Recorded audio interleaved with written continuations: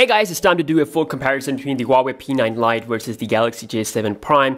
I'll also be taking a look at their cameras and basically compare the pictures, both outdoor, indoor, as well as low light condition wise, and also a 1080p video comparison. So this is an all-in-all deciding video for you. So let's first talk about the price. Okay, so the P9 Lite is actually cheaper compared to the J7 Prime, at least where I live. This is coming at $260, $270. You know, it depends if you get like full official variant that comes with like an extra, I think, 16 gigabyte micro SD card.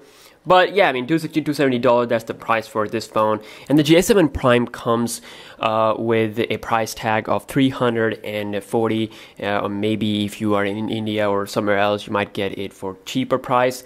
But they are pretty close, like a little bit difference, not a big, huge, but this is of course cheaper. If we talk about the build quality, okay, let's talk about build quality and decide which is better build quality wise. So we got full metallic or aluminum body here, so which looks really good. It's really premium. It's a slim body phone. The buttons are compact, they click, and you know, it's a really good phone. Samsung made this phone really well, you know. While the P9 Lite, it's using plastic on the back. This is a hard plastic, and if you get the black color, you know, it almost feels like it's like a metallic phone, but it's not. It's plastic on the back, okay, and also it has glass on the top where the camera is, and also you get aluminum sides, which also gives you like a premium feeling. So but I mean, overall you can see pretty easily that the Galaxy J7 Prime is a better phone when it comes to the build quality and premiumness, because it has a true metallic build and feels really good in hand. While the P9 Lite, it's a semi-premium phone, but still it looks good, at least in black color. So if we take a look at the insides of both phones, particularly display, you can see that the P9 Lite has a IPS display. This one has a TFT display. This is a little bit bigger, 5.5 inch. This is 5.2 inch. Both have 1080p HD resolution. Now a lot of people are complaining that why this phone is using TFT. Obviously, it's not better than Super AMOLED, but it is good. I mean, it's not a deal breaker. Okay, the quality is not as good as Super AMOLED again, but it's not a bad display. Okay, so it can get really bright. Compared to P9 Lite, it's a respectable display. The whites on the P9 Lite is like slightly better, but overall they do get really bright. You know, you won't be having any problem with outdoor visibility or anything like that. So do enjoy both displays, but of course this is a little bit bigger. And if they went with like Super AMOLED, then it would have been like really better. But TFT also is okay, and it's not something like a deal breaker thing. So both phones does have the support for micro SD card. They have 16 gigabyte internal memory, and also you get fingerprint sensor on the back of the P9 Lite. Well, here you get the home button fingerprint sensor here, like the usual Samsung's design language thing we have.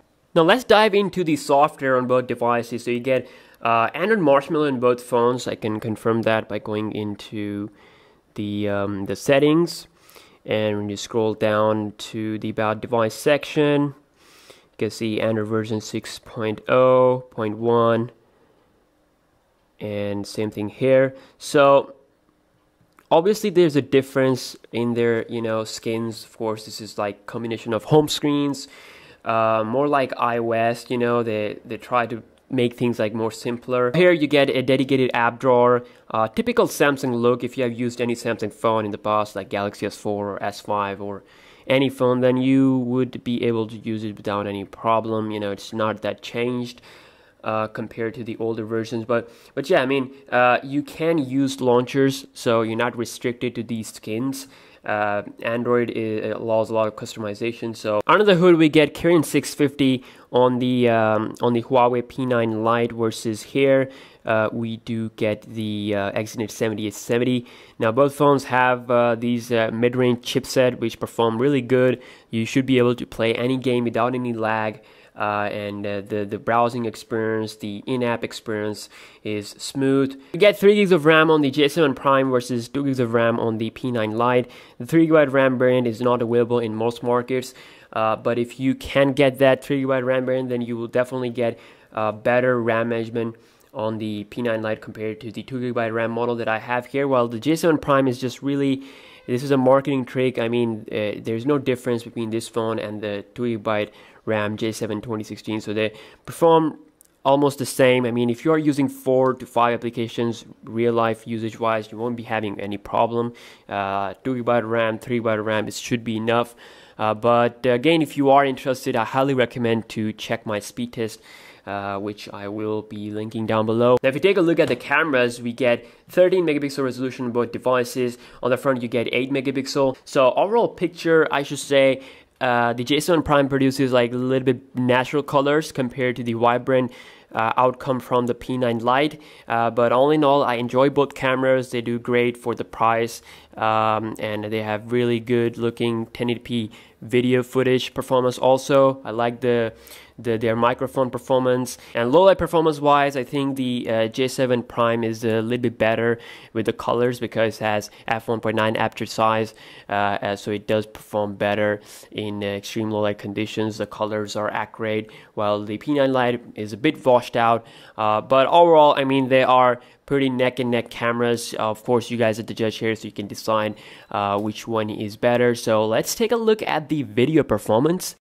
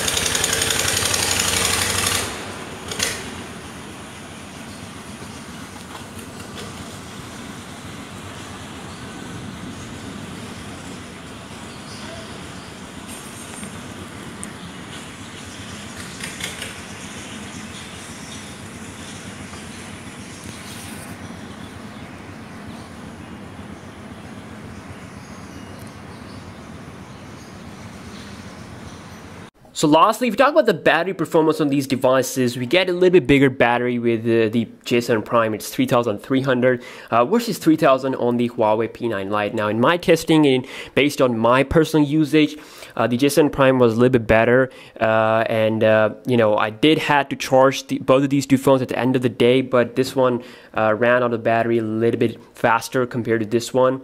But again, I would definitely say that it's not a huge difference. Of course, it depends on your usage. I was playing a little bit of games, but mostly I was just using YouTube, playing videos, and I was on Wi-Fi all the time, and I had SIM card on both devices. So yeah, I mean, you do get a little bit better battery life with the Galaxy J7 Prime. So all in all, it's really difficult to decide which phone you should go for, but I think it all comes down to your personal taste. I think the J7 Prime is gonna have like a little bit better resale value if you buy this phone. It also performs better when it comes to the low light performance. Colors are more natural camera wise.